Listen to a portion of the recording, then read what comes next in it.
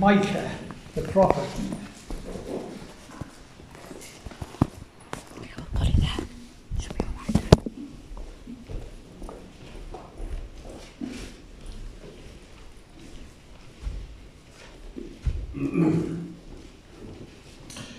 When we get to heaven, it may well be that we will meet with Micah,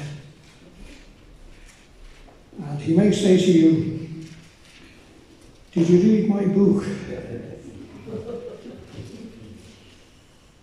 And some of you may say, "I would have done, but I couldn't find it." And he will say, "Well, it is in the index." Micah, the prophet Micah, and chapter 4.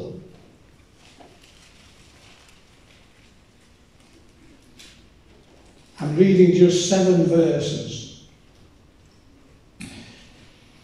"But in the last days it shall come to pass that the mountain of the house of the Lord shall be established in the top of the mountains, and it shall be exalted above the hills, and people shall flow into it.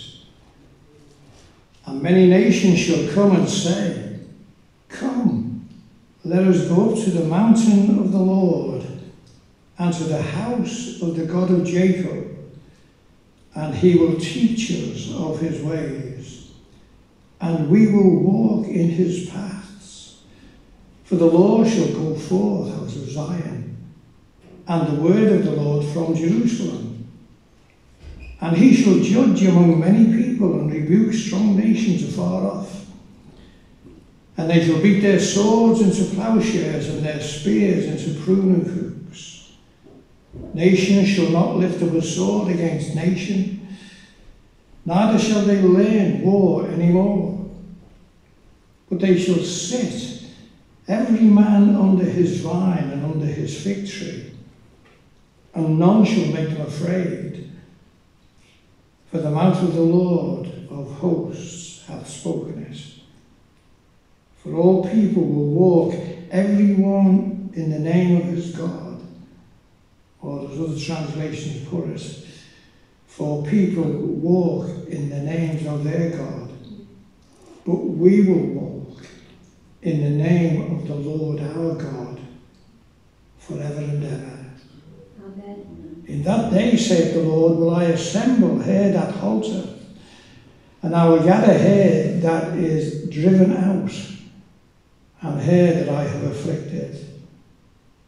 And I will make her that halted a remnant, and her that was cast far off a strong nation. And the Lord shall reign over them in the Mount Zion from henceforth, even forever.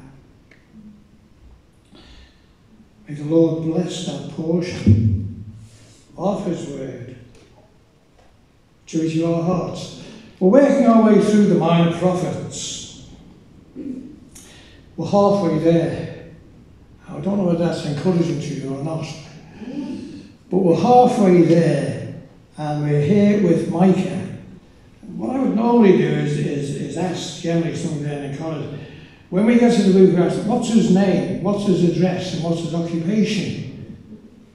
Well, Micah means, I believe, that God is, I should have written it down, but I forgot to write it down. That God is the Lord, something like that.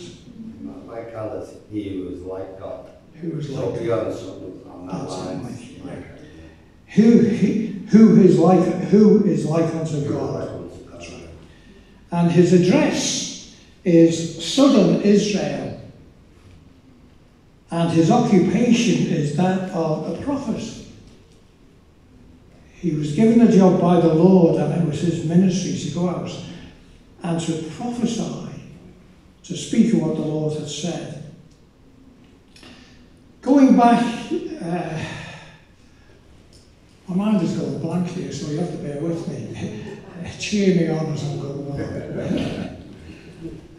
You remember that Solomon, when Solomon died, Solomon had left because of his lifestyle. He moved away from the Lord, and he had many wives, and it was a very costly affair, and he taxed the nation up to the hilt. So that when he died and his son took over, the 12 tribes sent representatives to his son Rehoboam to ask, was he going to ease the taxes? Was he going to make this living in Israel a lot easier? And instead of saying yes, he foolishly said no. He would tax them even more. So 10 of the tribes rebelled and they moved north, and 2 of the tribes stayed south with him, Jerusalem, Judah and Benjamin. And the 10 tribes that moved north under a man called Jeroboam, they set up their own idolatrous city, Samaria, and in there they worshipped idols. They turned their backs upon God. And for 200 years the Lord allowed this, but constantly warned them, if they continued in this, they would be carried away. And the minor prophets, or at least 9 of the minor prophets, so-called, 9 of the minor prophets were the ones who went out during that 200-year period to appeal and to seek to bring them back to the Lord. The Lord, during that 200-year period, after the first quarter of the century, or after the first half century, first of the year, the Lord sent Elijah. Elijah wasn't a rising prophet. He sent Elijah, then he sent Elisha. Jonah went out there, and Jonah, the nation, the prevalent nation, the big nation, the world power of that day was Assyria. Not Syria, but Assyria. And they were very cruel, the cruelest of all the nations that rule the world. And they reigned for almost 400 years. But they were big during these days. And Jonah went out and he subdued them for a short while. There was revival there, but it didn't last. And so the Lord sent along to the 10 tribes, as they became more and more idolatrous. The Lord sent along Hosea and Amos. And Amos pleaded with them, shouted at them almost, preached the Lord to them, but they took no notice. And then Hosea went, and Hosea was more, dare I say, soft-hearted. He was more gentle. Hosea is that one who the Lord said, go marry the woman who became a prostitute. And he didn't do anything with them. And then after they had gone, the Lord raised up Micah. Now, Micah was a contemporary with Isaiah, and he prophesied during the same time that Isaiah prophesied. They were friends as far as I could see. They seemed to quote each other in their book. But Micah, he was told to preach, and he was told to go and preach to the 10 tribes in the north and to warn them. The capital was Samaria, we get this in the first verses. But he was also told to preach to the south, to the 2 tribes that were in the south. Because although the 10 tribes had become idolatrous, and the Lord warned them, Ephraim has turned to idols, lesser alone, said Hosea. The 2 tribes were slowly and surely becoming idolatrous as well. And Micah was told to prophesy not only to the north, but to the south.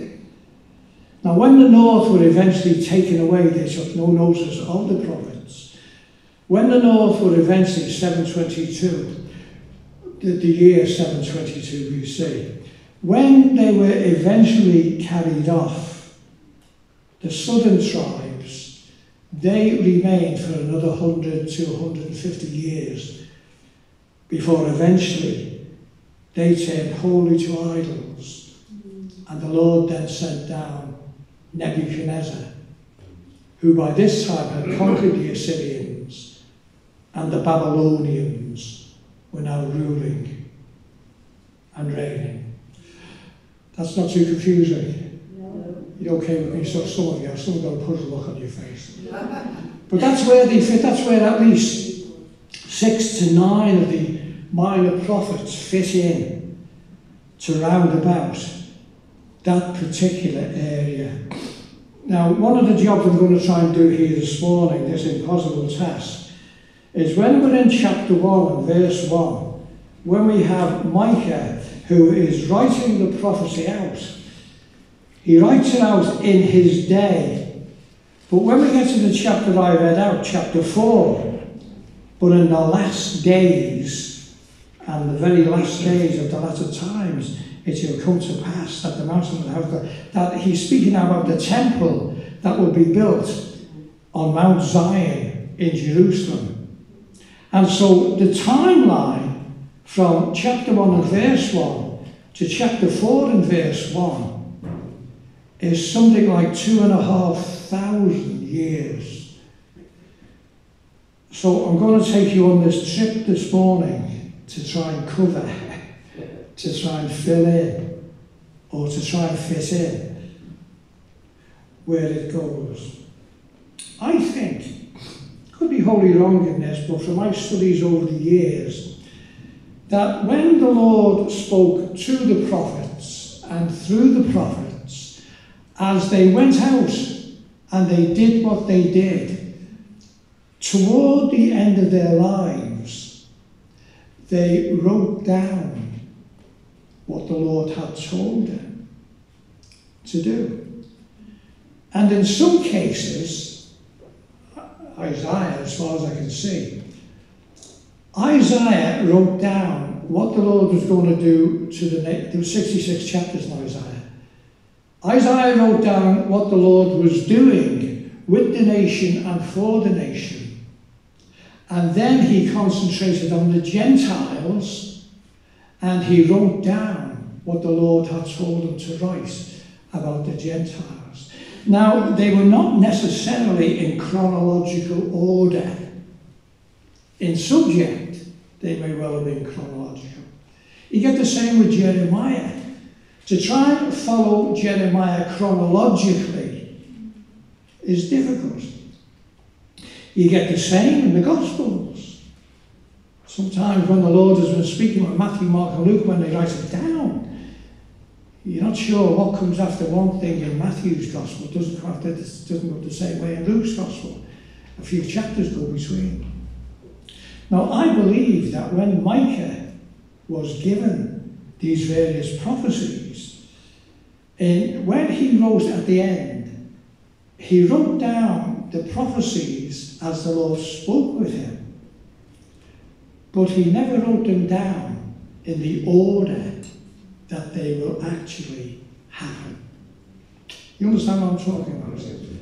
So that in chapters 4 and chapter 5, in the first 3 chapters, easy enough, Micah is preaching to the 10 tribes and to the 2 tribes, and he's warning them, and he's pleading with them, and he's telling them to turn their backs upon their sin and to get right with God, and they take no notice. And then he fits in 2 chapters which are out of sync. And then when we get to the last 2 chapters, 6 and 7, then he goes back to what he was saying in chapters 1, 2 and 3. And he pleads with them. You see, I believe he was around in 722 when the Assyrians came and dealt with the 10 tribes, carried them all away and scattered them among the nations. I believe he was round then. And he turned to the 2 tribes to warn them. You probably won't remember, but when we were in Hosea, when Hosea is pleading and he spoke to the 10 tribes, when he's speaking to them and when he's pleading with them, when we get to chapter 11 and we see the heart of God in that book of Hosea, we have the Lord saying at one point, "Oh, Israel, what shall I do with you? Here's one who loved them so much." But when we get to chapter 11, the Lord realizes he's not going to repent. The same with the 2 chapters, he's not going to repent. And the Lord realizes that he's got to stand back and let them do what they're doing. But in doing so, he said they would be punished. He's going to say through Ezekiel, you remember, he told Ezekiel, I think it's chapter 4, lie on your side, lie on your right side for so many days, and then on your left side. And then the Lord said, all the days that you lie on your right side, each day would be counted as a year. And when that added up, the Lord then said, or points him to Leviticus, where the Lord said, that's now going to be multiplied by 7. And he said, you will go into captivity, and for 7 times that whatever it was, in years, you will be away from the Lord. And he says in chapter 11, Israel, how can I let you go? Such a love for them. It's breaking his heart. Oh, how can I let you go? But he lets them go. And when they went into captivity there, through the Assyrians, the captivity lasted all through the rest of the Old Testament, right through the 400 years between the Testaments, and for almost 2,000 years, right the way up to 1948. So for almost 2,500 years, the Israelis were there. But now we have Micah. And Micah is speaking with them. And he says to them in verse, I'm just picking verses out here, if I can remember where the verses are. In chapter 5 and verse 2. He says, but thou, you know this verse. Now Micah is speaking to the nation. He says, but thou, Bethlehem Ephratah, though thou be little among the thousands of Judah, yet out of thee shall come forth unto me that is to be a ruler in Israel, whose going forth have been from old, from everlasting. Now, you know that verse. Where do you know that verse from? You know that verse from Christmas. That when the wise men came to Herod and asked, where is he who was born king of the Jews? Herod had to go to the high priest or the leaders in Israel and ask where would he be born. And they quoted that particular verse, but thou, Bethlehem, not small. Micah was a contemporary with Isaiah. Let me try and fit him in a little bit here. Isaiah was prophesying under a king called Ahaz. After Ahaz came Hezekiah. Hezekiah was a brilliant king, but Ahaz was a wicked king. Hezekiah's grandson, was a dreadful king, the worst king they ever had.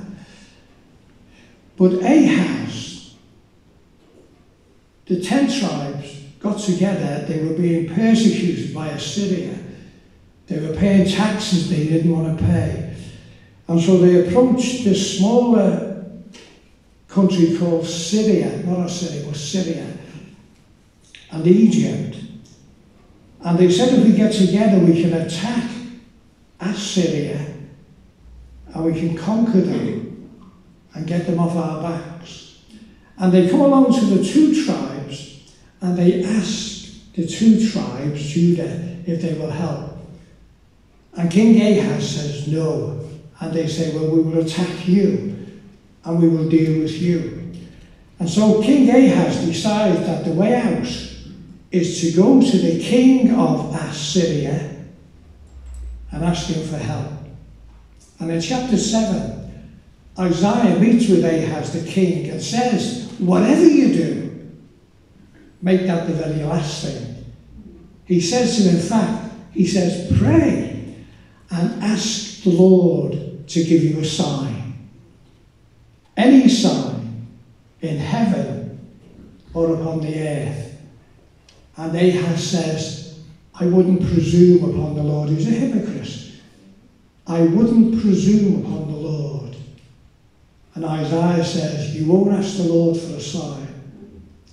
Therefore, the Lord himself shall give you a sign. Behold, a virgin shall conceive and be with child. You know the prophecy. And then Isaiah turns to the nation and he says that there's coming a time when there will be war, when there will be blood shed. But in order to encourage them, he points them to the Lord and he says, for unto us a child is born, unto us a son is given, and his name shall be called, and the government shall be upon his shoulder, and of his kingdom there shall be no end, and peace there shall be no end. And his name shall be called Wonderful Counselor, Mighty God, Everlasting Father, the Prince of Peace. And I think Micah jumps in at this. After Isaiah has spoken about his kingdom and peace, there shall be no end. Isaiah is looking forward and he's looking to eternity future, when his kingdom will never end. It will go on and on and on. And we very much about that. And I think Micah jumps in and he says to the Jews and to the two tribes, but thou Bethlehem, though you are little among the thousands of Judah, there shall come forth unto me a ruler, that's in Israel, whose goings forth have been from old, from everlasting.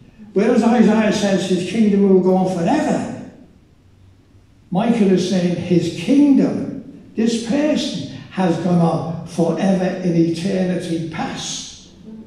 So the Lord Jesus Christ is seen as the eternal one in a past eternity and in a future eternity. But then in verse 5,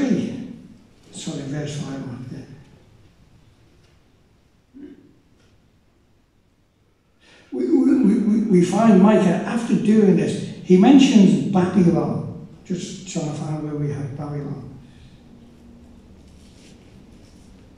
In verse 10 of chapter 4. Toward the end of the verse, thou shalt go even to Babylon. He said, there shalt thou be delivered. There the Lord shall redeem thee from the hand of thine enemies. Now he's moving away, and he's moving 150 years to the time when Nebuchadnezzar came down and carried the 10 tribes have gone into captivity, scattered. The 2 tribes are going into captivity, and they are going because they did exactly the same as the 10 tribes did. They turned from God to idols. They became so idolatrous that the Lord allowed them to be carried away. But he said, when you are in Babylon, Babylon will teach you what nobody else can teach you. What happened to the nation in Babylon? What was the difference in Babylon? When they came out of Babylon, the nation of Israel were no longer idolatrous. They'd gone there because they turned idolatrous. But when they came from Babylon, the nation was no longer idolatrous. Under Daniel, they were no longer idolatrous. The nation of Israel today are, I think it's the right word, monogamous. They are not idolatrous. Keep that in mind because we'll see that in a few minutes. They no longer worship idols, they worship the Lord, or they worship Jehovah as such. Then he goes on and he speaks about, what happened in verse 5 and verse 3. Therefore, he will give them up. When they were carried away, we have the rest of the Old Testament. We have the time when the Lord Jesus Christ came. But it's a time when the Lord has given up on the nation as such. And we have this 2,000-year period. He shall give them up. Just trying to look at the verse in Isaiah. Anyway, he gave them up. The Lord stood back. And the nation of Israel in 70 AD went into captivity.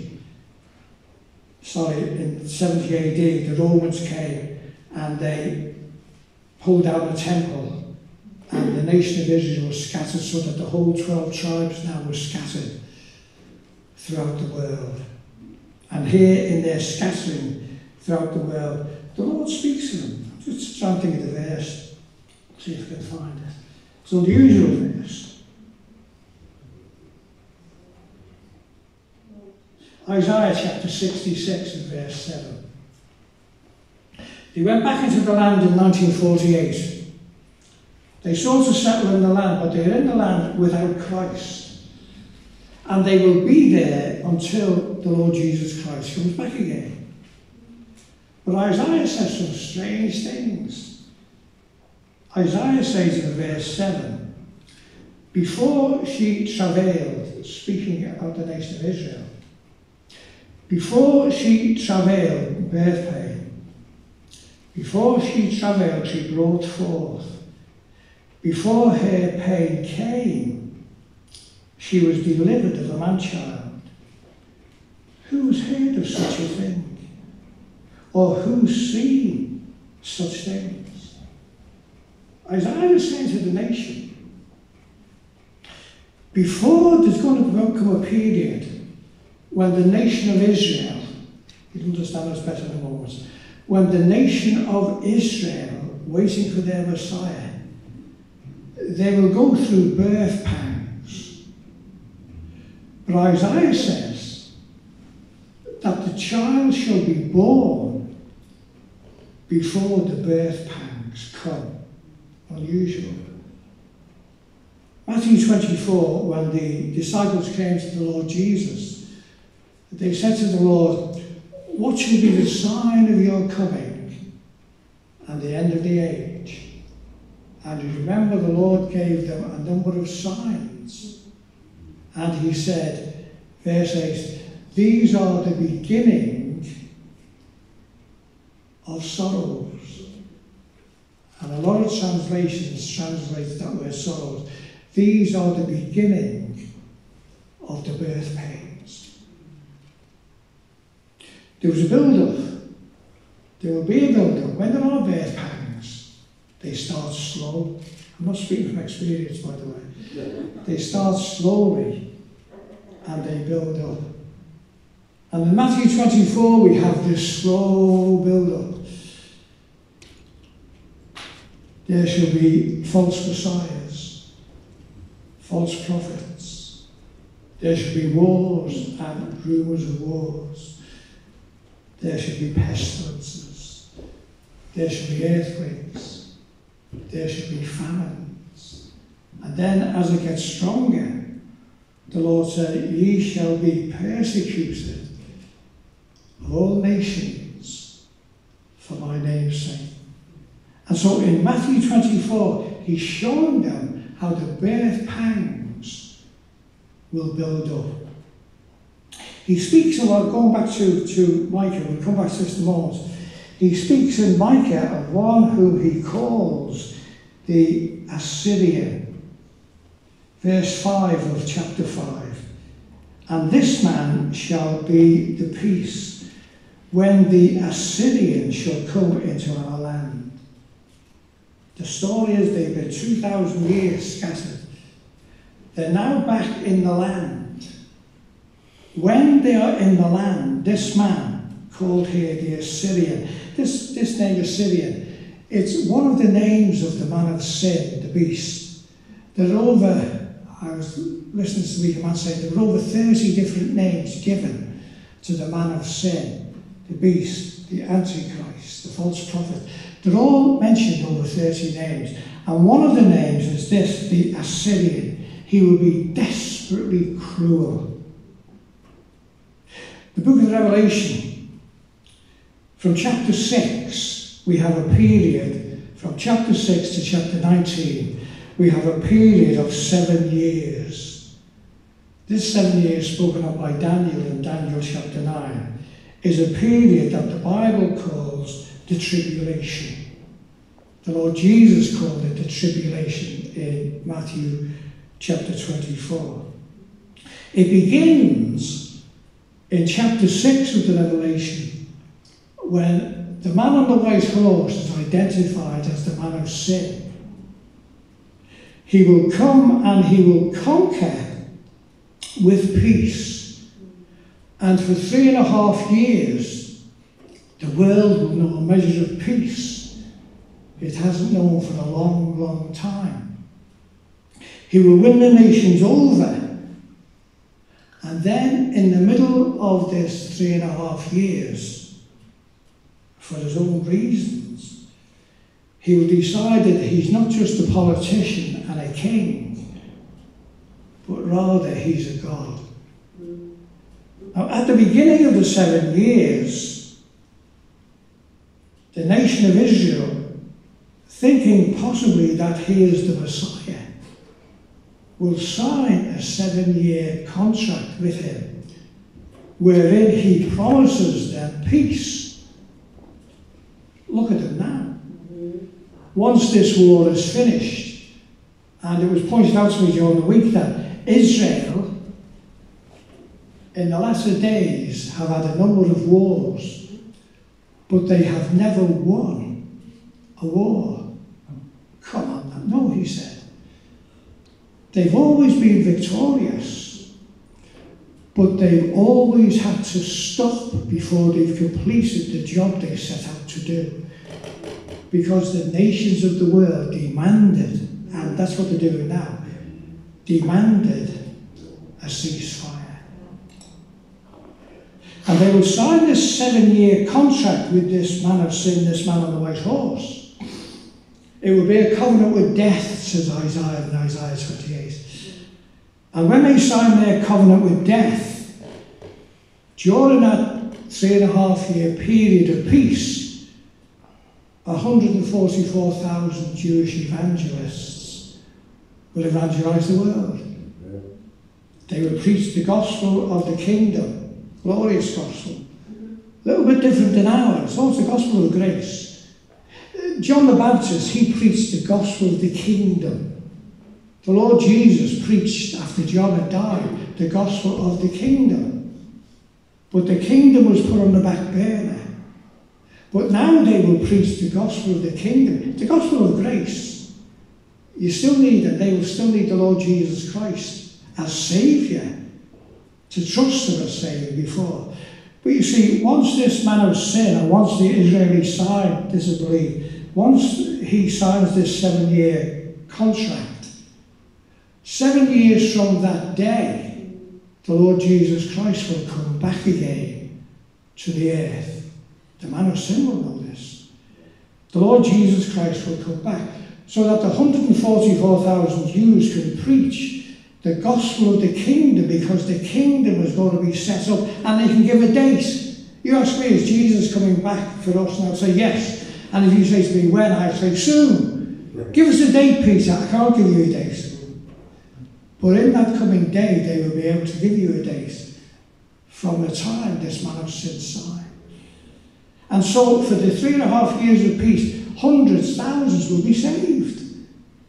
There'll be no persecution as such. But once this man sets himself up as a god, then Israel, who are monogamous, will recognise he is now the abomination of desolation. He's put an idol in the temple, and he wants them to worship the idol, and then they rebel. And that heralds in what the Bible calls the Great Tribulation. And for 3.5 years, the last half of the 7 years, the world will pass through a stage that Jesus said they've never passed through before. It will be a time of trouble such as there has never been, nor ever shall be after this. While this man, see, when he sets the idol up, the Jews in Israel will rebel. Half of them will flee, half of them will fight. Yeah.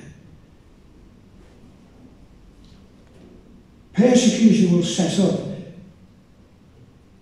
In the book of the Revelation, the 7 seals will have been opened, and the 7 trumpets will be given. The 7 trumpets cover the last 3.5 years. And ecologically, what will happen under the 7 trumpets are this. When the first trumpet, the angelic trumpet, sounds, 1/4 of the trees in the world will be destroyed. And then when the second trumpet sounds, 1/3 of the oceans of the world will be turned to blood. Imagine all the fish that will die, all the sailors that will die. And then when the third trumpet is sounded, 1/3 of all the freshwater lakes and streams and rivers will turn bitter, so that nobody can drink from them. And then when the fourth one sounds, the sun will withdraw its shining by 1/3, and the world will be in semi-darkness. That will be going on during this last 3.5 years. This man of sin, of course, at this time, he will be in charge of commerce. You won't be able to buy fresh water unless you go to him. You won't be able to buy unless you've got his mark. And during that 3.5 years, he will persecute all those who turn to the Lord Jesus Christ through the preaching of this 144,000. And millions, I believe millions, will be saved, but millions will suffer martyrdom because of what they believe. And then as we get to the end of this 3.5 years, back in the Revelation chapter 16 now, at the end of this 3.5 years, after the 7 trumpets, the 4th one has sounded, the 5th one sounds, and hell, if you like, is opened up. And all the demonic powers that have been locked in there will be released. So there'll be not only no fresh water, food will be very, very scarce. The rivers will be turned to blood. The trees will be fall down. Breathing will be desperate. The demonic powers will be set free in the world. And the Lord is giving a man an opportunity to repent, to turn to him. And yet men will still not turn to the Lord. And so after the 7th trumpet has sounded, we have this period called the 7 bowls, where the wrath of God, the judgment of God has gone forth. But now the wrath of God.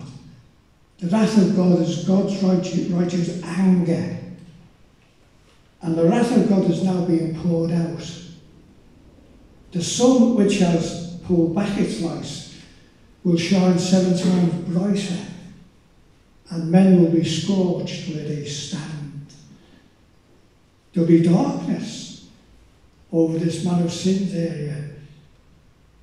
And men will be, the Lord will plead with men to repent, but they will still reject him. And then we'll have this man of sin. He recognises the signs, and he will send out emissaries to the different nations of the world, and he will suggest that the problems of the world are down to what God is doing. And he's probably right. And he will gather together the leaders of the world, and they will plan, as we read about in Psalm 2. The leaders of the world will get together and they will say, let's cast off, let's join together, and let's cast off the chains. Let's get rid of God. Let's get rid of his anointed. And they will plan and they will gather together at a place the Bible calls Megiddo or Armageddon. This man of sin knows that when the Lord Jesus Christ comes back, he will come back to the Mount of Olives. He will come back to Megiddo first. And he will gather the armies to Armageddon. The armies are so big it will cover a 200-mile area. And as they are gathered together, then the heavens will open Revelation 19, the Lord Jesus Christ will come out of heaven, followed by his armies. I believe his armies, plural, are the angels of the church. They will come out after him. He will come to the Armageddon, to the battlefield. He will arrest the man of sin and his right-hand man and cast them into the lake of fire.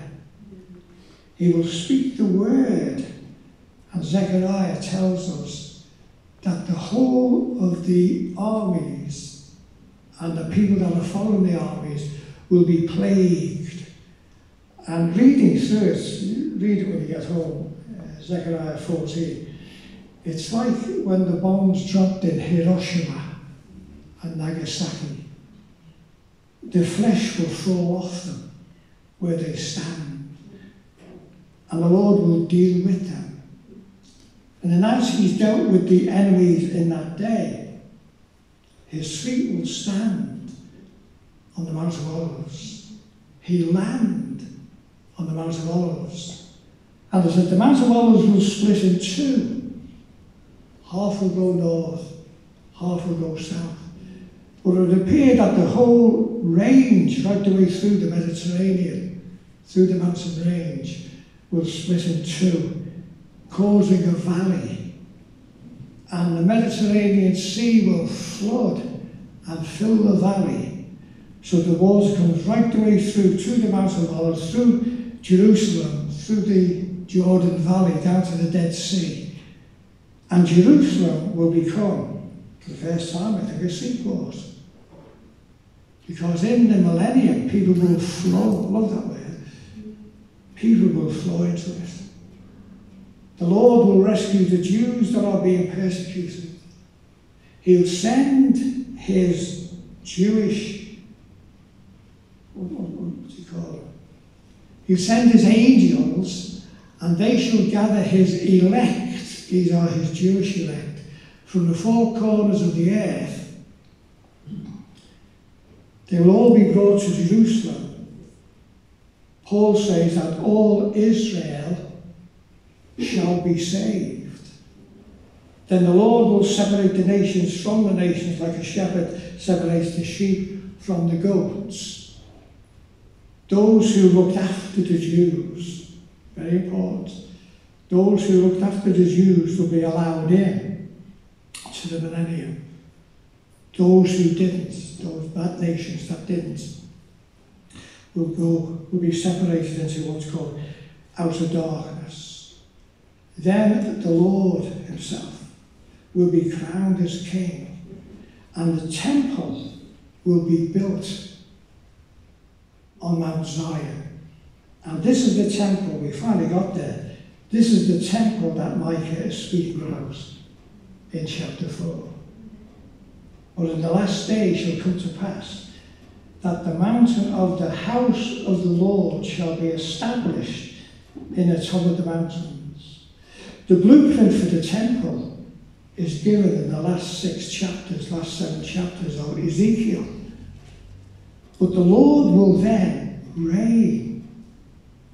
They shall beat their swords into plowshares. They shall beat all their weapons, there'll be no weapons. War shall not be war anymore. There'll be nobody sleeping in the street. The Jews of that day will be his evangelists. They will go out and they will teach, and they will be the teachers in the schools. The Bible, of course, will be the main textbook. And the Lord Jesus Christ shall rule and shall reign in that day. He will be king. He will be King Jesus. He will be the Lord Jesus. He will be our Jesus, the King of Kings and the Lord of Lords. And he will reign forever and ever and ever. Need I tell you, brothers and sisters, that the very, and I'm being gentle with you, the very best has yet to come. Father, Lord, we thank you for your word. We thank you for Micah. We thank you for all that your word tells us concerning the future. We thank you for our security, that we are safe and we are sure in him. And we thank you for this. We praise you, Father, for Micah and for the prophets, and for all that you reveal to them and through them to us. Accept our thanks, we pray. For we ask it in the Saviour's lovely name. Amen. Amen. We've been asked to sing a hymn. It's